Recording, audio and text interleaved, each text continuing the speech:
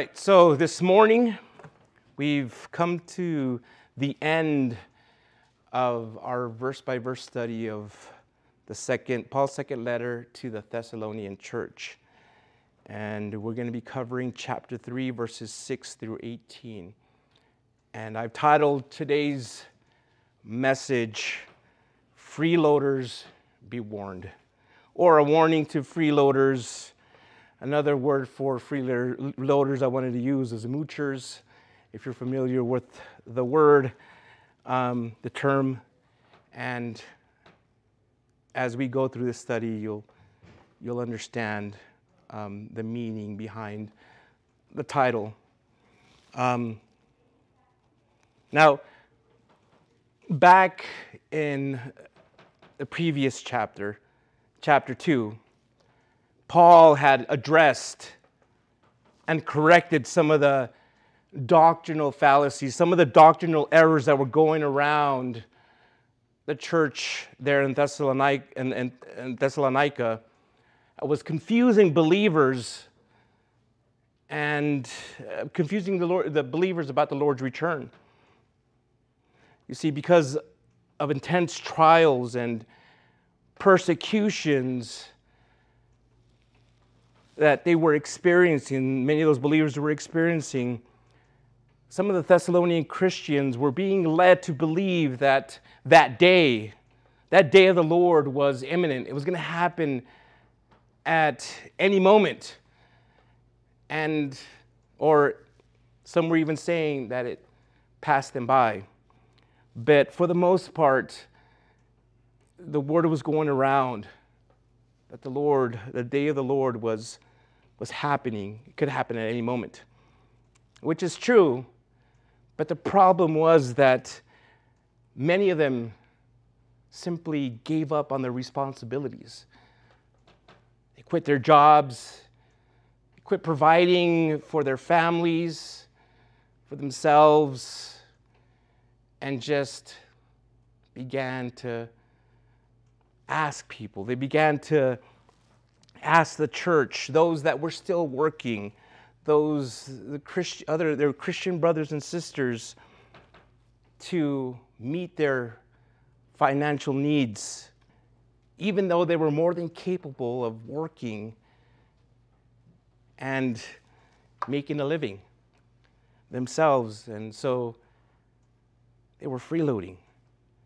They were mooching, all because while they were being idle, while they were just waiting, sitting there and waiting. And so, aware of the damage that this was causing the church, Paul, here in this section we're going to be covering, will proceed to give clear instructions to those believers, to the church there, and how to deal with these brethren, with such brethren. In the first part of our passage that we're going to be reading, Paul will elaborate that the performance of work to the best of one's ability is a vital part of living out one's faith. And then he'll conclude this letter with his typical benediction that begins with the blessing of peace and then ends with a blessing of grace. This passage will show you many things, and some things may be sensitive to some, but again, if it's convicting, then it's something that you want to come to the Lord about. I hope that this message just really shows you some things, that really speaks to you and shows you the importance of being a contributing member as much as you possibly can to not just society, but to the church. It's the ethical and moral thing to do as a Christian. And so, before we get into God's Word, we're going to be the first part of our reading. Let's pray and ask the Lord to bless us and speak to us this morning. Heavenly Father, it's such a great time of worship, and thank you for all you've done in our lives. Thank you for showering us every single day with your blessings. As difficult as it may be, as hard as it may be at times, Lord, to get up and climb out of bed, Lord, we know that you're with us. And we know that you give us the strength every day to keep us going. And while you still have given us breath in our lungs, and just want to glorify you for just being so good to us and merciful and giving us the grace that definitely didn't deserve. So now speak to us as we conclude this letter, Lord. Tell us what it is that we need to know. Speak to us as individuals and speak to us as a church. Teach us what we need to know. Open our eyes and ears. May your word be deeply implanted into our hearts, and it may grow so that it may bear fruit. I want to hear from you now. So fill this room with your Spirit, Lord, and may everyone here just focus on what you have to say now. Pray this in the name of your Son, Jesus Christ. Amen. All right, 2 Thessalonians chapter 3. And we're going to be now picking up in verse 6 of 2 Thessalonians chapter 3. All right, and the Word of God says, "Now we command you, brothers and sisters, in the name of our Lord Jesus Christ, to keep away from every brother or sister who is idle and does not live according to traditions received from us. For you yourselves know how you should imitate us. We were not idle among you. We did not eat anyone's food free of charge. Instead, we labored and toiled, working night and day, so that we would not be a burden to any of you. It is not that we don't have a right to support, but we did it to make ourselves an example to you, so you would imitate us. In fact, when we were with you, this is what we commanded you. If anyone isn't willing to work, he should not eat. For we hear that there are some among you who are idle. They are not busy, but busybodies. Now, we command and exhort such people by the Lord Jesus Christ to work quietly and provide for themselves. But as for you, brothers and sisters, do not grow weary in doing good." In verses 6 through 10, we see Paul informing his readers how to treat the disorderly among them. See, that a minority of the church members were misbehaving seems clear in Paul's admonished, in that Paul admonished his readers generally to discipline the erring brethren. The seriousness of the charge is seen in Paul's appeal to the name of the Lord Jesus Christ. On behalf of everything that Jesus Christ is, they should do as Paul said. And as you can see, this, he says, is a command. It's not a suggestion. It's a command. Back in his first letter, in chapter 5, verse 14, Paul had already told the church the same thing, that he wrote the same thing to the church earlier. He told them, warn those who are idle. Tell them, warn them. Well, apparently this warning, it wasn't heeded. So now Paul had to now get deeper and had to prescribe harsher discipline. See, second-degree discipline involved the orderly separating of themselves from the lazy and the disorderly.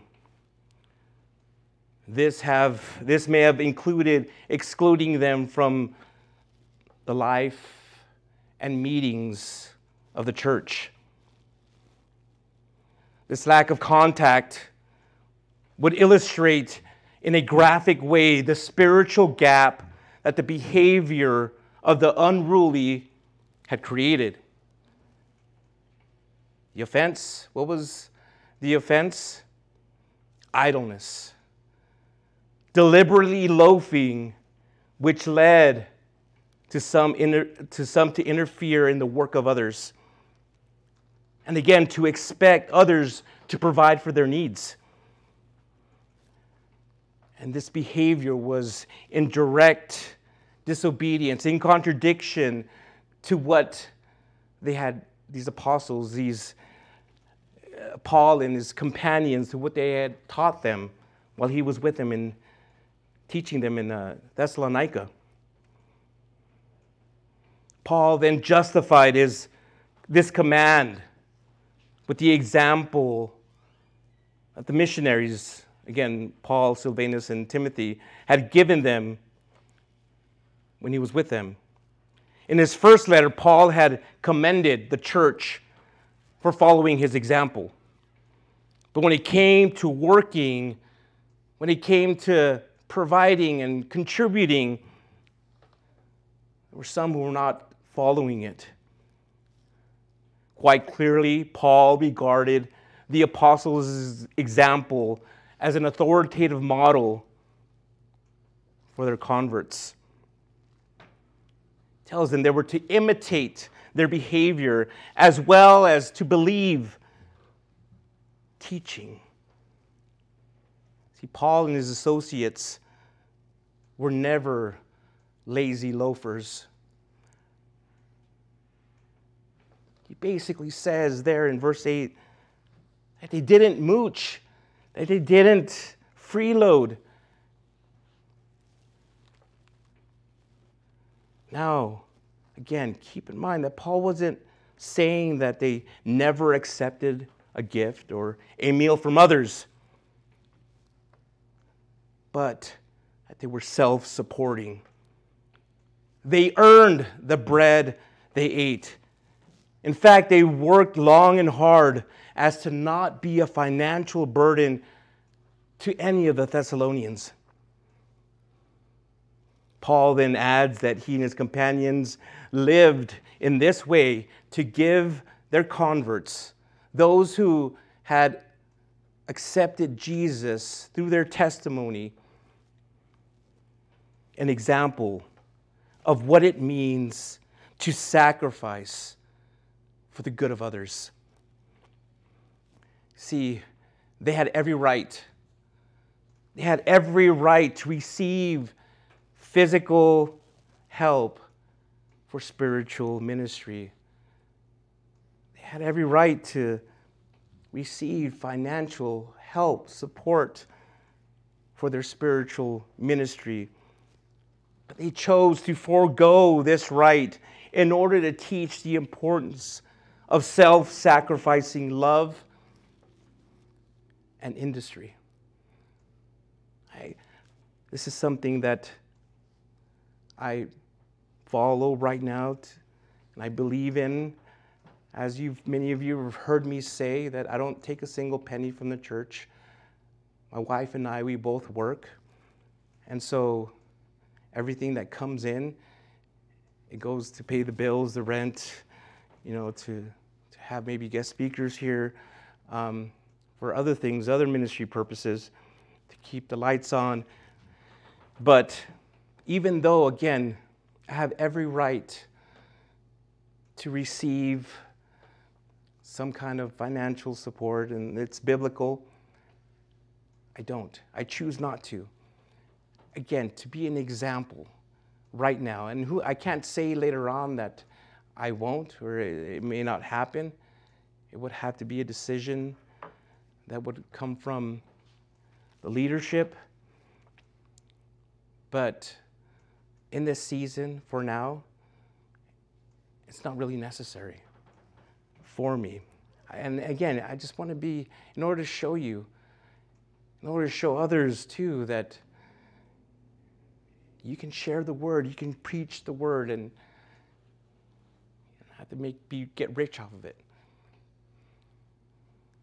The gospel message is a free message. It's a gift from God. And I don't ever want to be known as someone that shares this message for a price. That's why we don't pass the basket around. That's why I don't push giving. I don't have telethons, phone-a-thons. You know, we want you to give out of the goodness of your heart, out of joy, not out of obligation. But again, I understand what Paul is saying here, and I also don't want to be a burden to anyone. Now, his point here, and this is important to point out, was that able-bodied believers, those who could work, those who could labor, shouldn't expect others to take care of them, but ought to support themselves if possible. Okay, let me add this. There's a lot of people in the church who are able to work, who are able to, are physically can work, but they don't because they're expecting free handouts from the church. There's a lot of churches out there that, that receive a lot of help from volunteers. They get a lot of help from volunteers, and volunteers are man, it's a gift, it's a blessing. But as volunteers, you need to go out also and work and support yourself. You go out and get a job and pay. If you're spending more time volunteering and not getting paid for it, there's a problem there. You need to pay your bills. You pay your rent. You need to eat. You shouldn't expect the church to provide for every single one of your financial needs. If you're able to work, go out and work. Paul explains in verse 10 that the missionaries, him and his companions, had taught the Thessalonians to be industrials as well as giving them a good example. He wanted no one to forget exactly what the apostles had said. It was a firm rule of Christian conduct. They either quoted it verbatim here or he summarized his previous teaching into a single simple precept. The individuals they were thinking of those individuals that they were talking about or talking to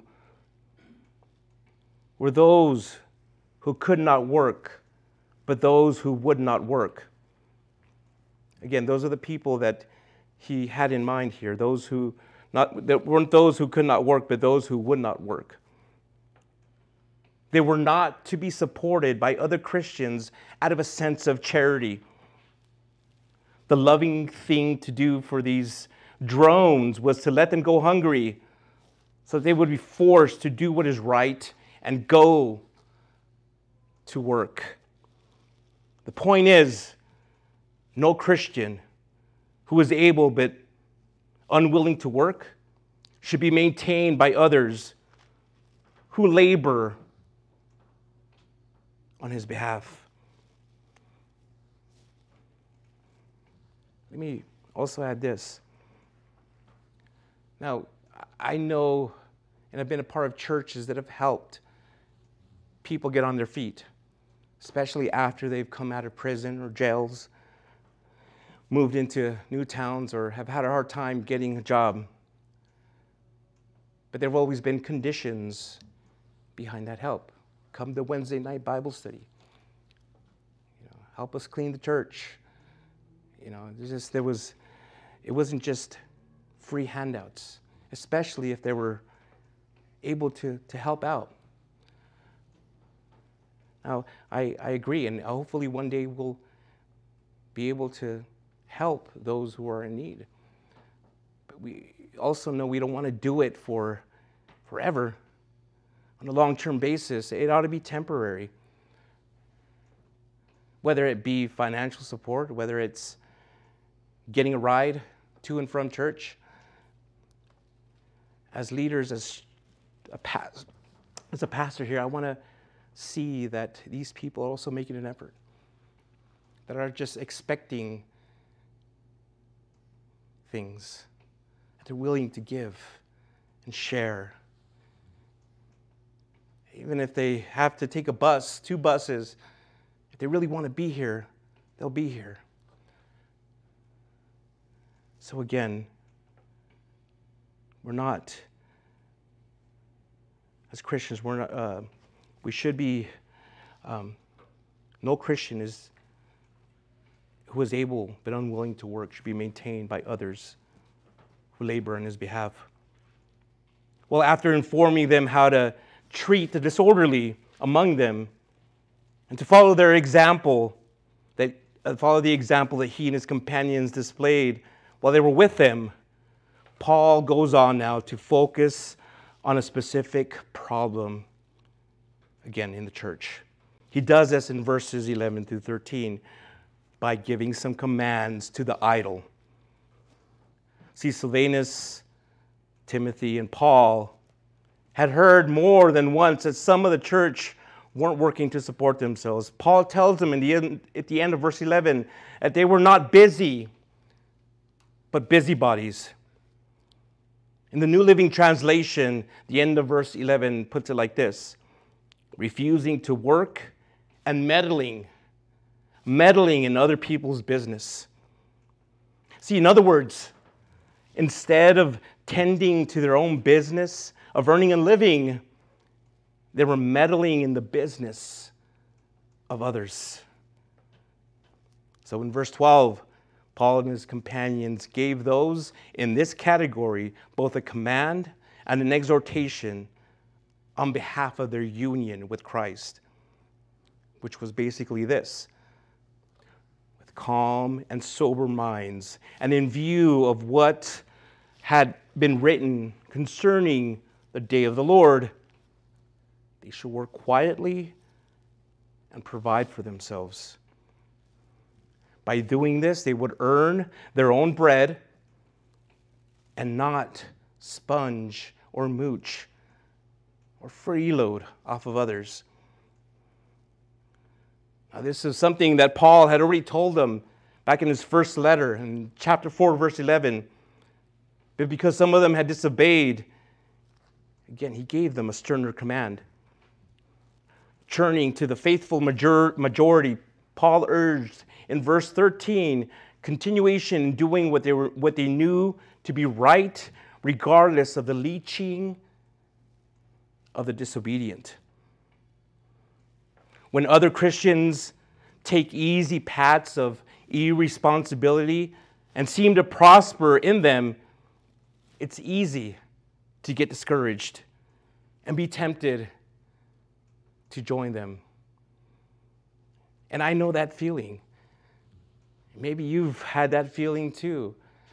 I'll give you another example. I mean, I've seen churches that have either started the same time we did or started after we did, and they have all these programs on how to make money and how to bring people in to the church and getting buildings and seeing hundreds and growth, exponential growth. It seems like we kind of just going through the motions. It seems like we're just kind of going through, the same amount of people, and nothing has really changed. But again, it's easy to get discouraged and say, you know what, I need to do what they're doing. I need to get in some kind of program. I need to have, go to some conference about how to get more people into the door, how to bring church more money, maybe how to be a celebrity pastor, how to look good, dress good, talk good. It gets easy to have those ideas start to go through the mind. Then I go back and I remember that's not what it's all about. That's not what it's all about. It's all about, again, Jesus and sharing the message, sharing the gospel, sharing what God has given me, what God is saying in His Word to those that are here, to those that are watching. And I'm not here to make a name for myself. I'm here to make a name for Jesus, to glorify His name, to bring His name up, to lead people to the cross. I was asked this past week, what are my 3 priorities in life? And I answered, number 1 is to draw near to the Lord. Number 2 is to bring people to the cross. And number 3 is to love my wife and to show her I love her and for her to know that I love her. I'm sorry if you're number 3, honey, but hope you understand. Point being, again, it's what I'm called to do. And I'm going to do it until the Lord calls me to something else. I can't breathe anymore until He calls me home.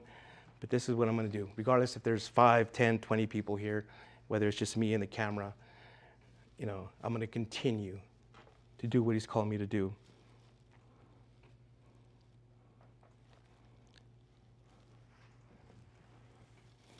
Again, though one may tire in doing what is right, he should never tire of doing what is right.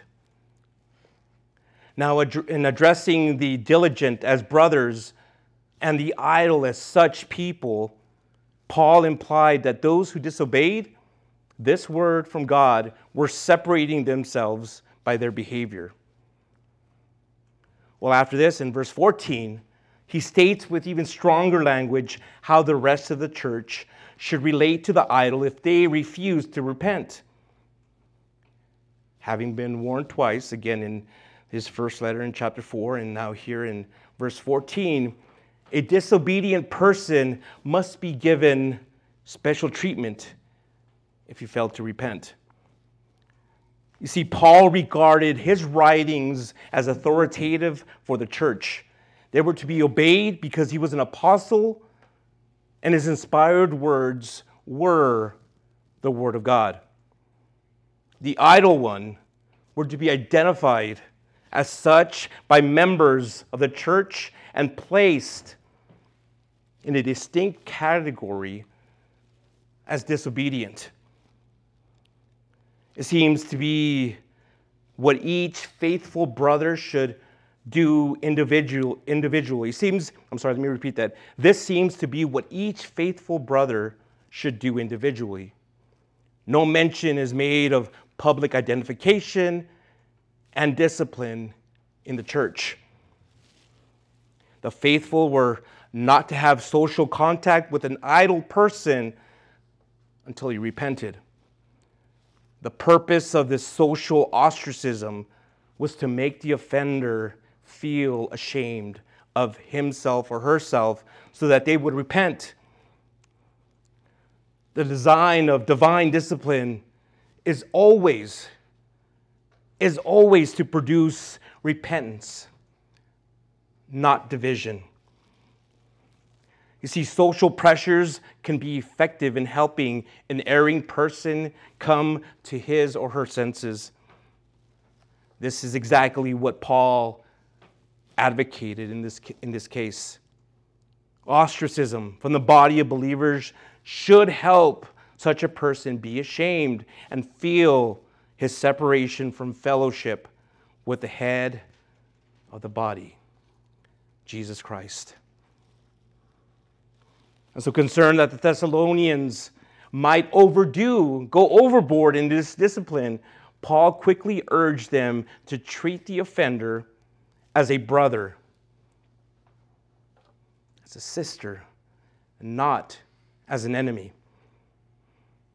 An occasion for discipline should not become an occasion for disobedience by those exercising the discipline.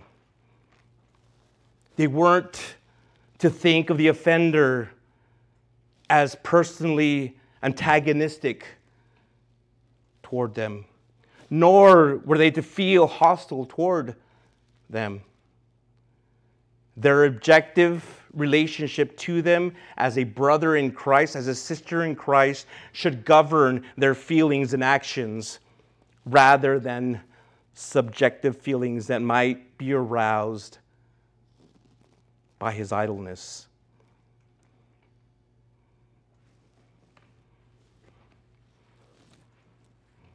They were to warn him. They were to warn him, not denounce him. Whereas they were to have no social contact with him, they were not to break off all contact. They were patiently to admonish that disobedient believer to forsake the error of their ways. Now here again, he's speaking of the idol.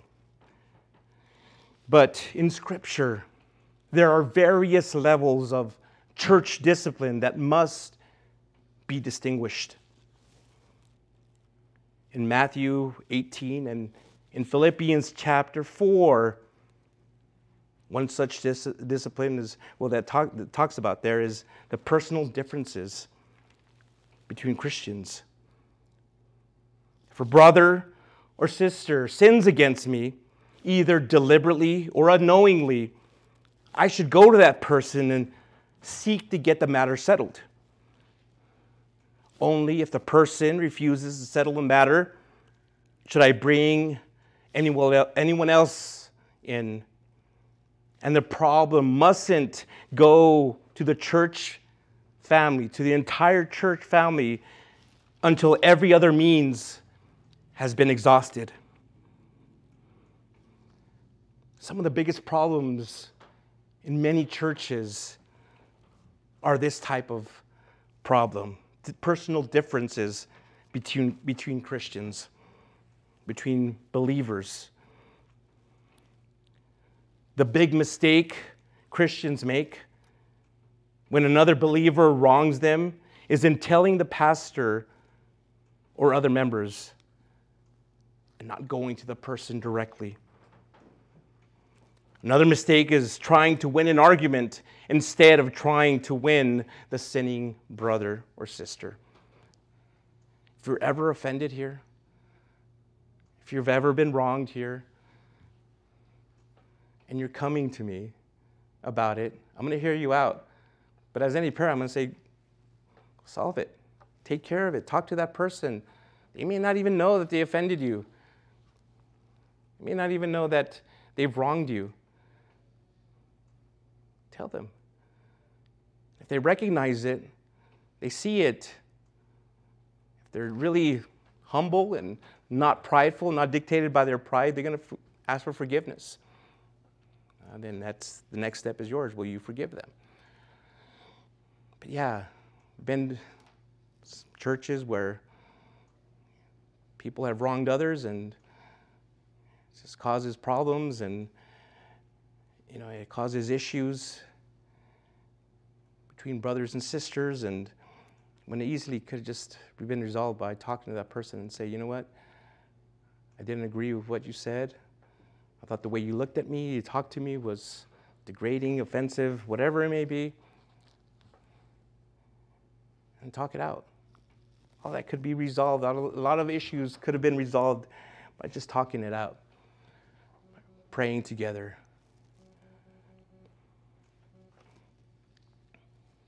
Okay, another problem in the church that requires church discipline is doctrinal error. When someone teaches, is teaching the wrong thing. error, doctrinal error. In this case, the leaders, the pastor, must determine, first of all, why the person is teaching wrong doctrine. Perhaps it's because of ignorance and lack of biblical knowledge. In that case, we must patiently teach him or her the truth. Now, if he persists, then it must be rebuked. Paul had to do this to Peter, remember? And he talked about it in Galatians chapter 2. Now, if the error continues, avoid them, according to Romans chapter 16, and then separate yourselves from him or her.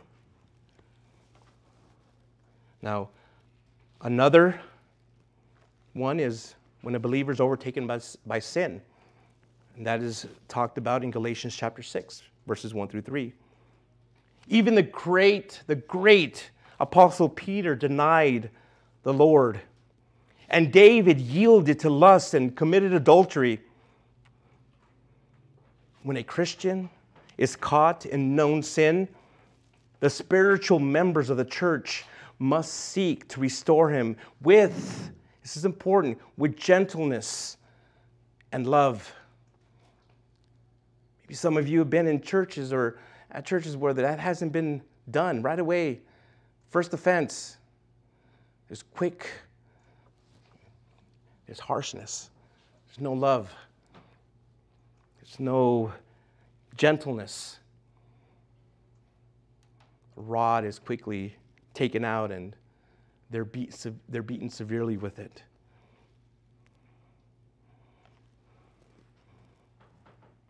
When a Christian is caught in sin, as believers, we must seek to restore with gentleness and love.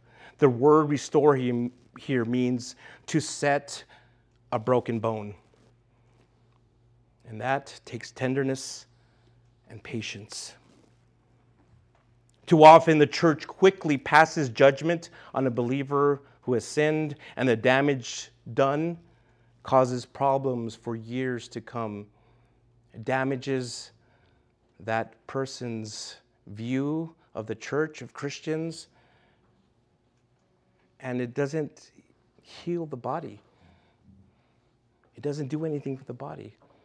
They're just looking for the next person that's going to make the same offense. In Titus chapter 3, another one is a repeating troublemaker.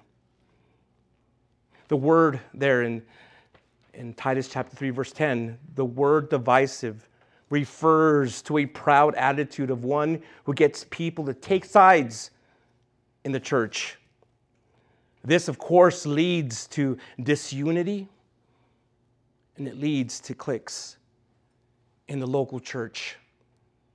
Have you ever seen that in your previous churches? Because of divisive people, cliques and disunity. That's what it causes, a divisive person. There's hardly a church that doesn't have parties for or against anything. The pastor, the building program, the kind of music, kind of decorations, the color of the walls. There's always something. Usually these divisive people, they like to be important. They want a following. Only they have deep emotional problems that Satan can use to create spiritual problems in the church. Perhaps they're frustrated at home or on the job. Perhaps they have, in the past, been hurt by some pastor or church. These divisive people should be given two official warnings. If they repeat their sin of dividing the church, they should be given a third warning and rejected. Here's what Titus chapter 3, verses 10 and 11 says. If people, and I'm reading this from the New Living Translation, if people are causing division among you, give a first and second warning. After that, have nothing to do with them. For people like that have turned away from the truth, and their own sins condemn them. It's my own belief, my own convictions that such people should not hold office, not office, but leadership positions in the church. I also believe that if they leave the church in huffing and puffing, disgruntled, they should be restored to fellowship only twice. But by the third time, see you later, you're out. You're just going to keep doing it and keep doing it. In 1 Corinthians chapter 5, another one that requires discipline is open immorality. And this is a big one. Leaders, pastors that have morally failed. The church must never mourn over the sinner. The same word there is used for mourning over the dead. They should seek, again, to bring him into repentance. If he refuses, the church collectively should dismiss him. If he repents, he must be forgiven and restored to fellowship in the church. They're leaders. They've disqualified themselves. If I ever morally disqualify myself, if I ever do anything that is morally wrong, then I've disqualified myself from being up here.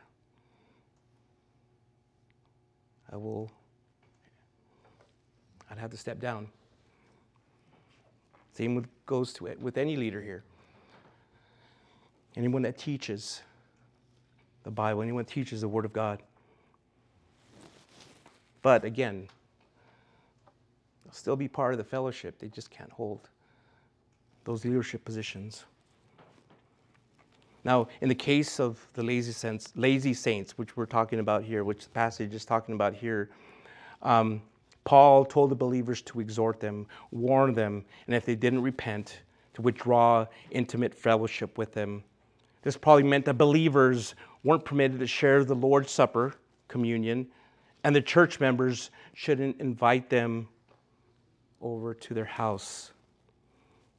Now keep in mind that verse 14 doesn't apply to every case of discipline. Keep that in mind. It doesn't apply to every case of discipline. It applies only to the matter of saints not working for a living. Able-bodied saints not working for a living. Church. Persistent and uncorrected sin not only spreads like gangrene within the church, but results in a bad witness to the outside world.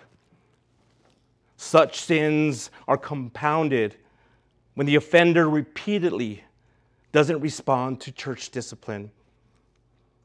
In reality, there's only one ultimate sin that warrants excommunication, namely, intractable refusal to respond to the loving correction of church leaders.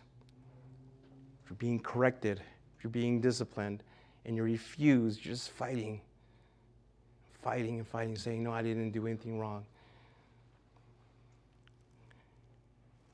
Comes a point where we say, you know what, can't have you here anymore.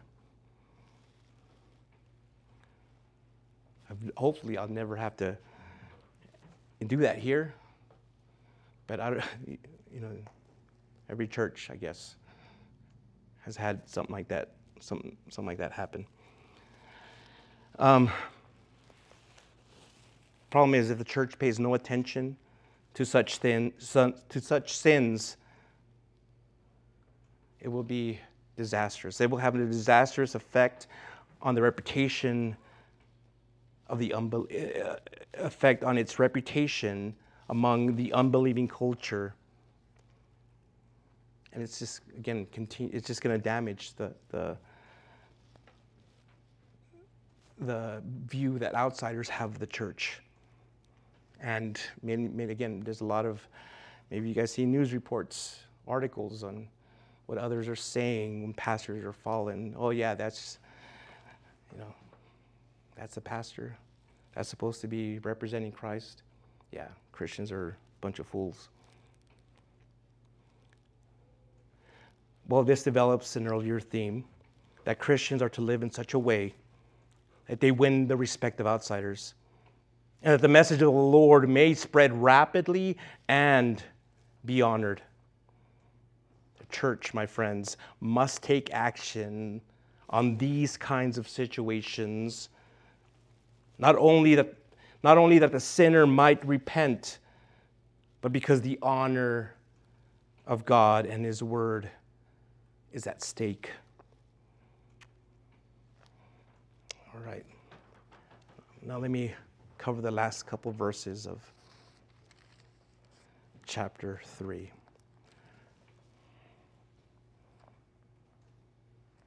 2 Thessalonians chapter 3, verse 16. May the Lord of peace Himself give you peace always in every way. The Lord be with you all. I, Paul, am writing this greeting with my own hand, which is the authenticating mark in every letter. This is how I write. The grace of our Lord Jesus Christ be with you all.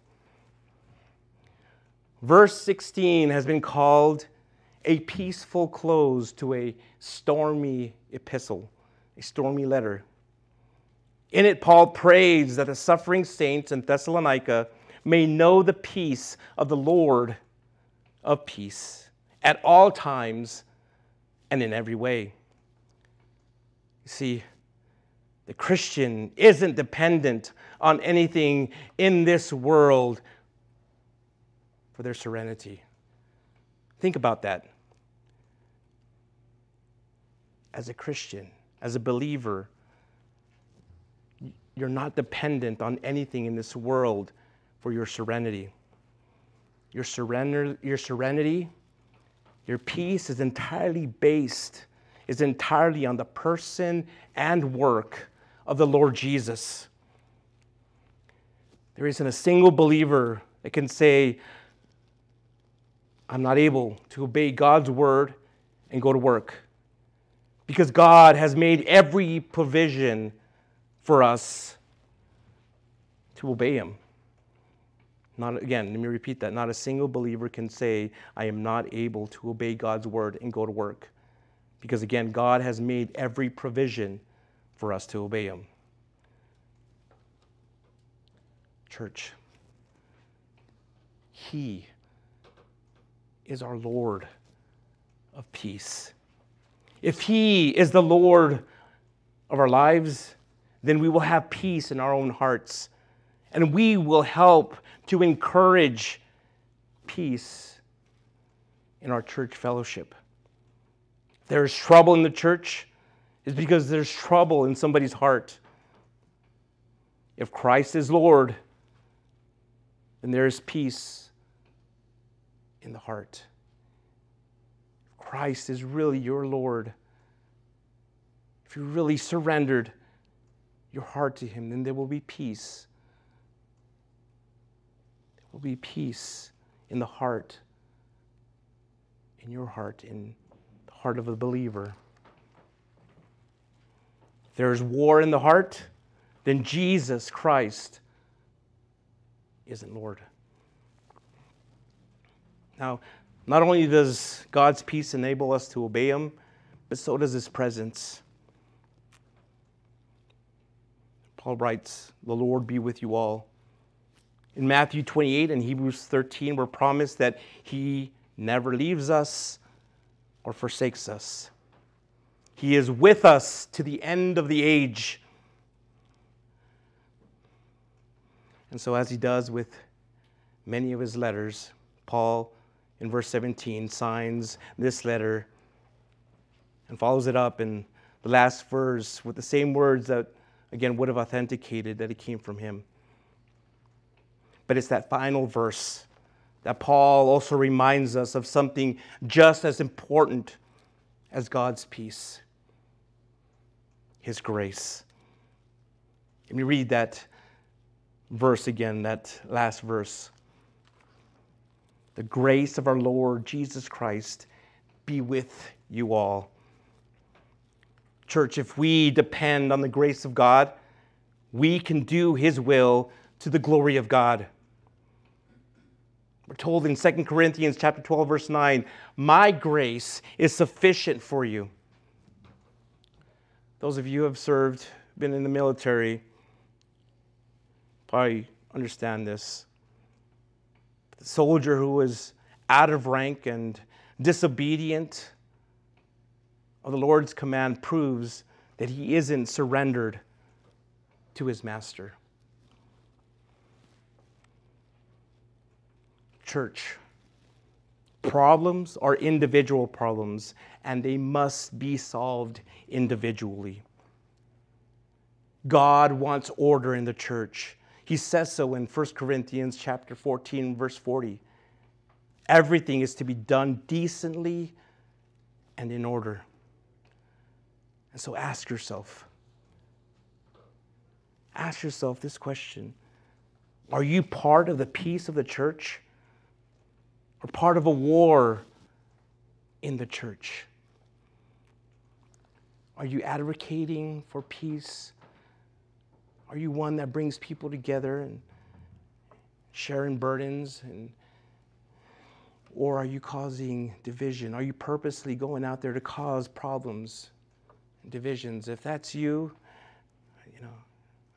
I'd rather you watch online and not be here, because again, once I recognize it, once I will see it, I will say something. I'm not one to sugarcoat or tippy-toe or whatever around these serious issues. If I see a problem, I will address it. Or if anybody sees a problem and they talk to me about it, then I will pay attention and look at it, pay attention to that problem, but eventually it would have to be addressed. Ask yourself, are you part of the peace, part of the war in the church? So let's do what Joshua did and fall at the feet of the captain of the host of hosts, that he might enable us to win the victory and fulfill his purposes for his people. This concludes this second letter that Paul wrote to the Thessalonians, and there's a lot in this. There was some harshness, some again, exhortation, some encouragement, but he wrote all this because he loved this church. He planted this church.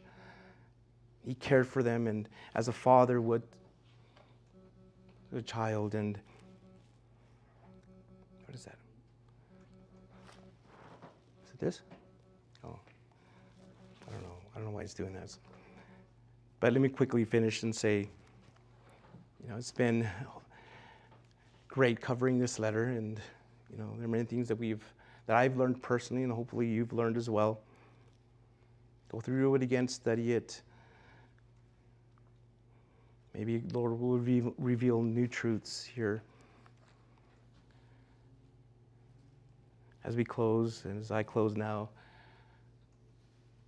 if you are watching this and you now recognize your need to be saved from your sins,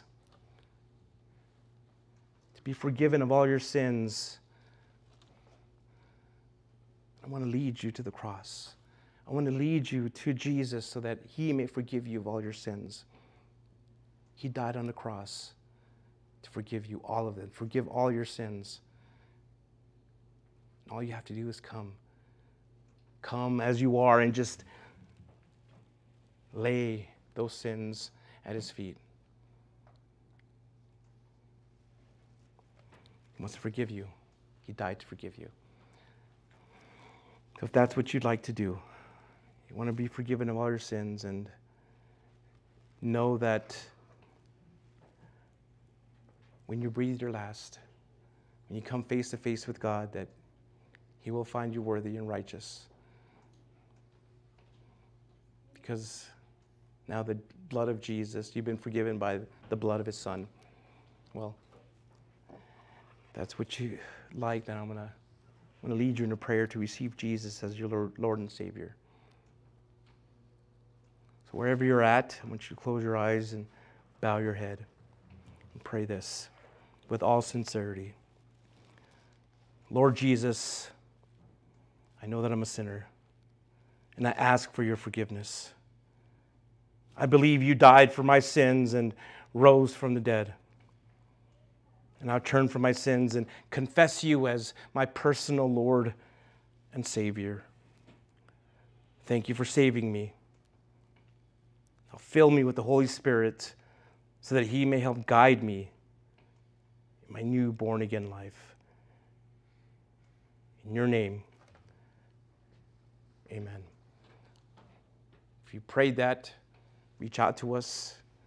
If you need help in your next steps of your Christian walk, we can do that. We can help you with that. There's a celebration in heaven going on right now. We want to know about it. So contact us through our website or, social media. I want to hear from you. Be blessed. Rejoice in the Lord. Bless others. Share the gospel with your words and actions this week. We love you. Goodbye. Thank you so much for visiting us here at Fresh Vision Calvary Chapel. We hope we were blessed by Pastor Angel's message. For more information about Fresh Vision Calvary Chapel, such as our service time or how to get connected, please visit our website at FVCCELP.com. If the Lord is leading you to give to the ministry of Fresh Vision Calvary Chapel, there's a PayPal link in the video description below. Once again, thank you so much for visiting us here at Fresh Vision Calvary Chapel. We hope to see you again soon.